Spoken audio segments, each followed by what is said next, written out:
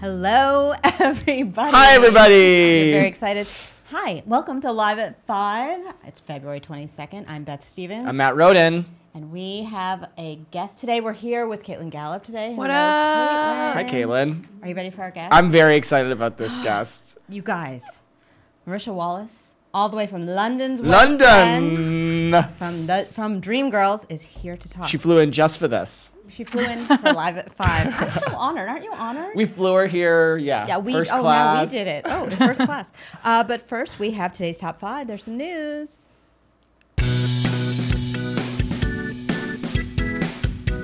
All right. The first thing is Dear Evan Hansen is going abroad. Yes, it is. So we got news today Yes. that Dear Evan Hansen, they're mounting a production in Canada. Is that abroad? I guess that's abroad. Technically abroad, right? Because you Technically need a passport to get to Canada, True. don't you? True. So this production is going to be at Toronto's Royal Alexandra Theatre, beginning in March 2019. We don't have dates. We don't have casting. We know that Michael Greif is going to direct it again, but I have a feeling Canadian audiences will be like very into. I think they'll get it. You know, they walk among us, the Canadians. They do. They walk among us. Yeah, that's They do. true. They do. All right. Number 2. We got more casting, which I'm very, very, very, very excited about for Jesus Christ Superstar Live on NBC.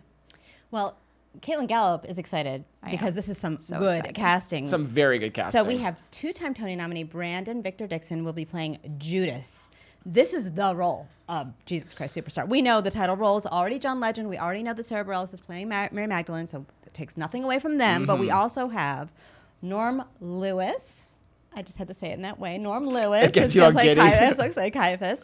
And Ben Daniels from Les Liaisons Dangereuses will be playing Pontius Pilate. Jason Tam. Marisha Wallace is having a losing her moment. mind. Yeah. Will play Peter. Jin Ha from M. Butterfly. Oh, yeah.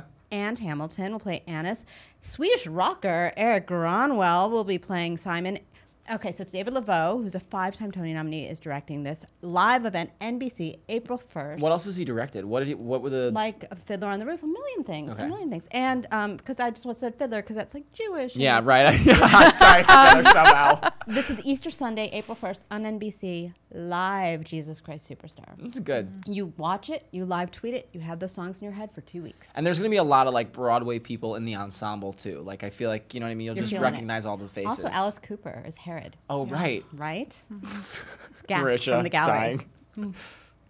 In more casting news, Santino Fontana is joining Hello Dolly in a brief run playing Cornelius Hackle. Yeah, that's true. So Gavin Creel hurt his back. I think he had surgery like today or something like He's that. having surgery. And so we found out that Santino Fontana, who we know from Cinderella, Frozen. Crazy he- Ex-Girlfriend. Oh, that's right. I literally forgot that he was like in My subway ride this morning. Frozen. Yeah.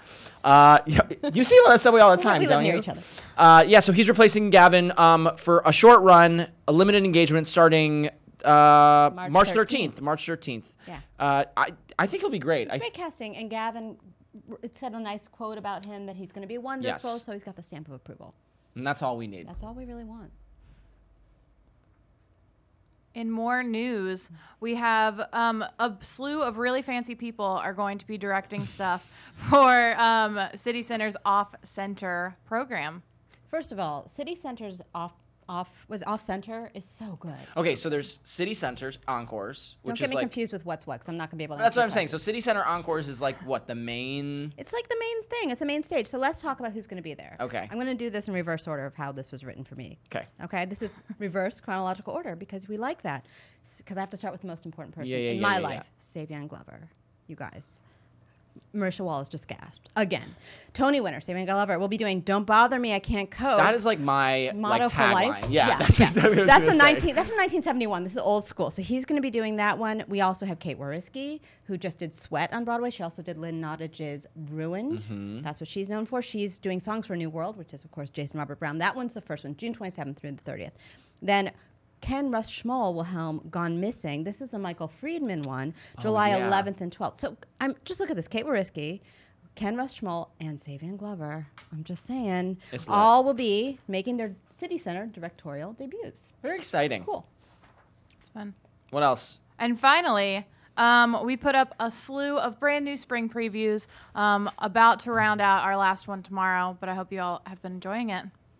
Yeah, so These are fun. Today, Children of a Lesser God went up. That's right. We talked to Joshua Jackson. And Lauren Ridloff. And they're lovely.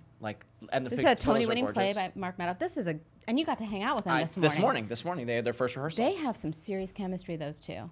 And they're just like the kindest human beings. Very generous and respectful of each other. And we put up yesterday Harry Potter and the Cursed Child. Okay, I'm a little bit in love with these stars. Do you Jamie have your Parker, tickets? Paul Do you Thornley, have your tickets? Noma is the question. Dumizweni. Am I saying it correctly? She is. These Harry Potter people are so good and smart, and just check that one out. Just like hear their accents, and you're just like, yes, I believe everything you say. Yes, we believe the Brits. Also, we want to say a very special happy first preview. Happy first preview to Frozen. Frozen On the starts B-Way, another show that we did in our spring previews. That's right. That's how I tied that in there. That's right.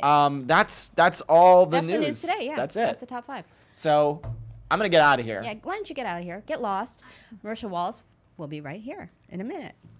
All right, let's get to know our guest a little bit better. So Marisha Wallace was born and raised in a small town in North Carolina, but the small town never held her back, and she moved to the big city. After a year of touring with the Book of Mormon, she made her Broadway debut and was cast as the fortune teller in the original cast of Aladdin. She then moved on to another Casey Nicholaw classic, Something Rotten, before heading to Denver Center to take on the role of Effie White in Dreamgirls.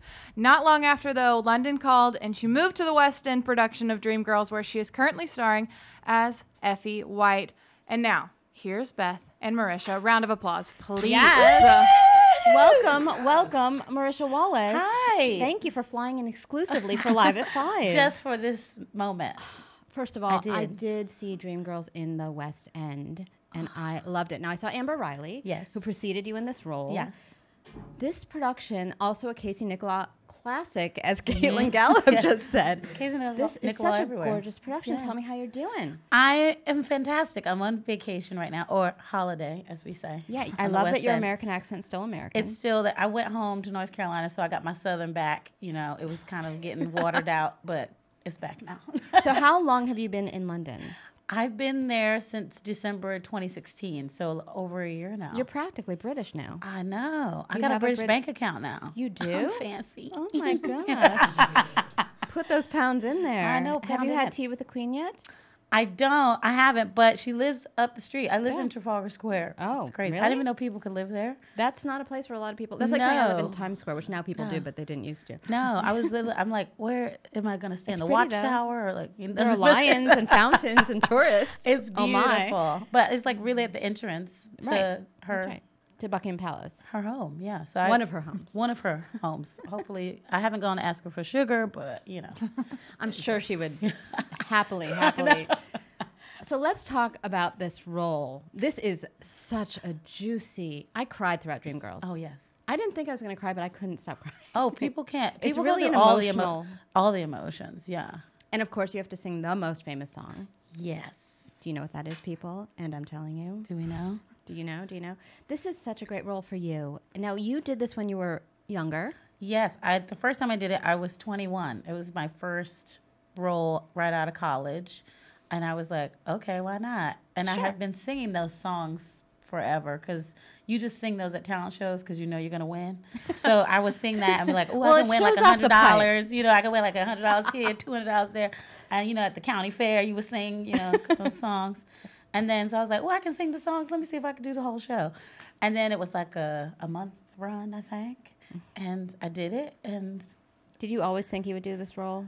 yeah, I thought did. so. I thought did. so. I It's such a did. good role for you. Yeah, Okay, we have to talk about your association with Casey Nicholaw yeah. because this guy, this man, you've done so many different shows for him. I know. I think this is our 5th production. Tell me about when you first met.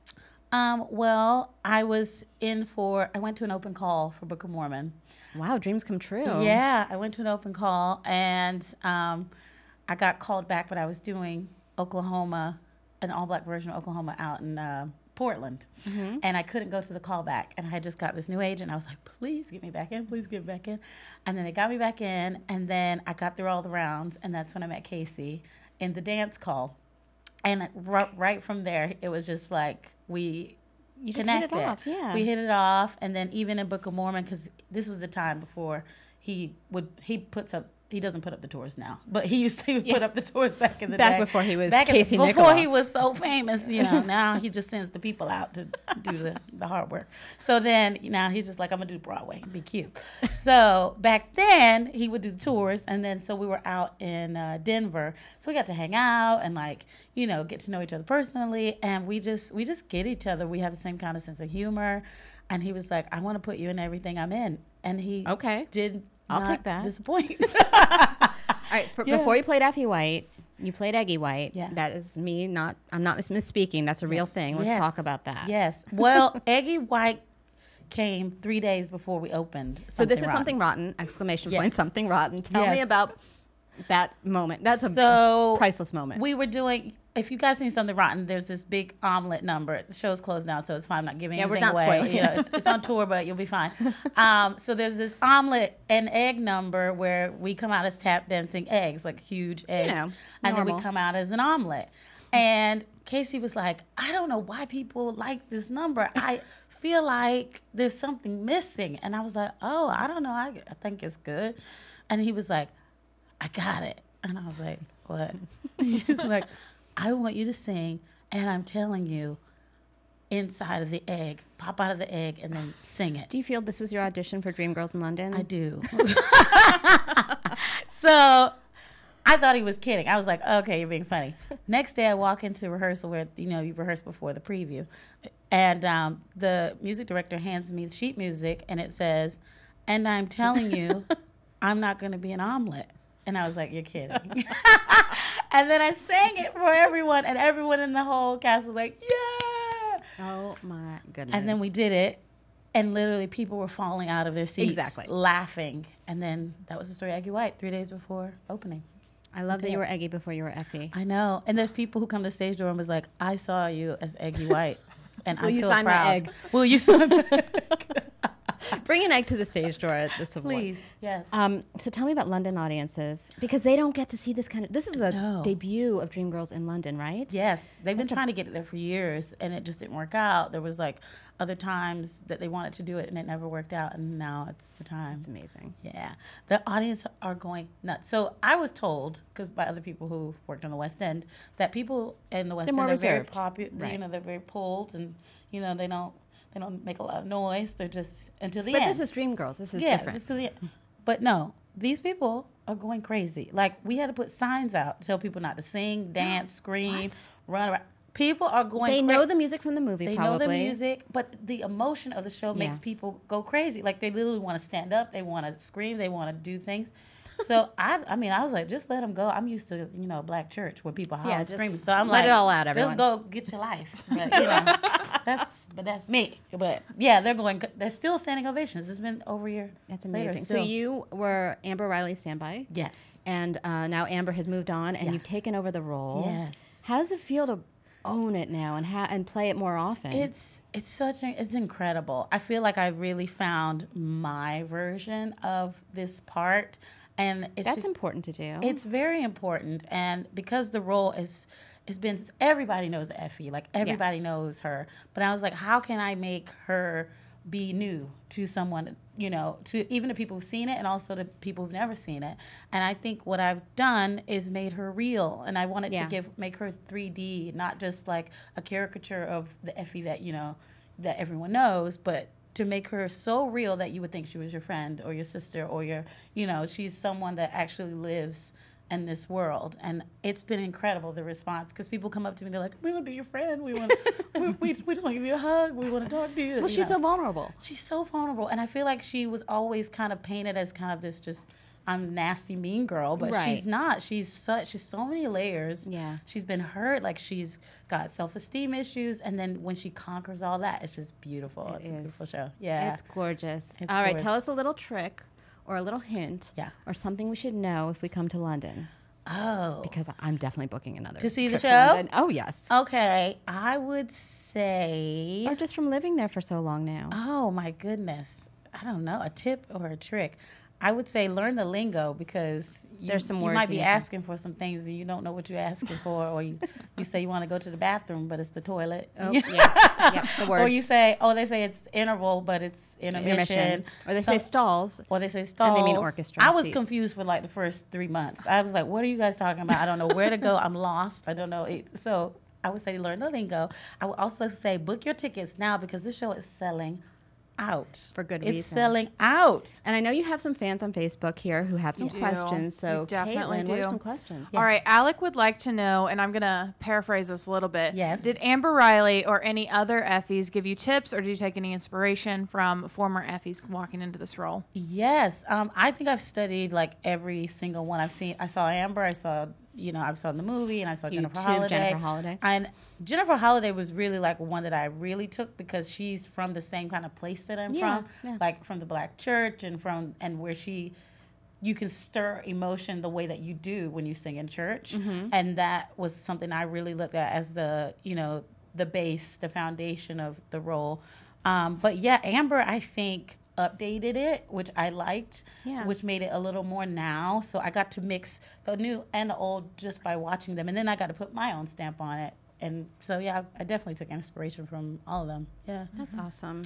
Yep, George has noticed that there are quite a few Americans in the cast of Dreamgirls right now. Do you all stick together? Do you mix around with the Brits? What is it like We backstage? all mix around. We mix it around. I mean, it's kind of cool to have 3 American dreams, like all the dreams Yeah, are it's great. American. And that's really, really Do cool. you comment on the Brits' American accents when they do it? Yes, they do. And they try to comment on our British I accents bet. that are not good. So but I do get them to help me like with auditions and stuff if I have to do British accents. But in the show, everyone has an American accent. Yes, no, but they're great. Everyone is so cool. Our Jimmy Early is British. Mm-hmm. There's a Marty's British. Like, so there's been a couple of But the other dreams British- are American. All the dreams are American right now. But yeah, we stick together, and because we're kind of all there by ourselves, we don't have our families there, so we try to, You have make it- Thanksgiving. Yes, we have Thanksgiving. Certain holidays that the Brits don't understand. They don't have that, but they understand the food when we make it. They're like, okay, we'll eat that. That's good. So that's good. Yeah, we do stick together. We do. That makes sense. Justin would like to know, do you like drinking tea? And if so, what are your favorite kinds of tea to drink? Oh, You have an array in London. Tea. I do like tea, but I'm still a coffee. I'm like, I need to be wired up. The tea is cute. For a time. The tea is very cute. I mean, I love a chai tea moment. Chai moment, yes. And I have gone to high tea. You should go to Sketch if you haven't been there. That's See, a I knew you'd fierce have the tea tips, place. yeah. You also should go to, where else have I had tea? There was an Alice in Wonderland tea that I went to, and it had like all the Alice in Wonderland stuff flying out. That sounds the trippy. cards. It was great. I loved it. So yeah, I do like tea. Chai tea. That's my Chai jam. tea. Yeah. Chai tea. And last question, we get this one a lot. Are there any really good onstage mishap stories you can share with us? Oh my God, so Effie many bloopers. mishaps. Okay, so in the beginning where we have the wigs on and she says turn the wigs around. Right. So when the wigs are on, we can't put pins in them because we have to turn the wigs around because then we go off and put pins in them. And this was like one of my first nights, I think, because I learned the show in like 5 days and then I was on.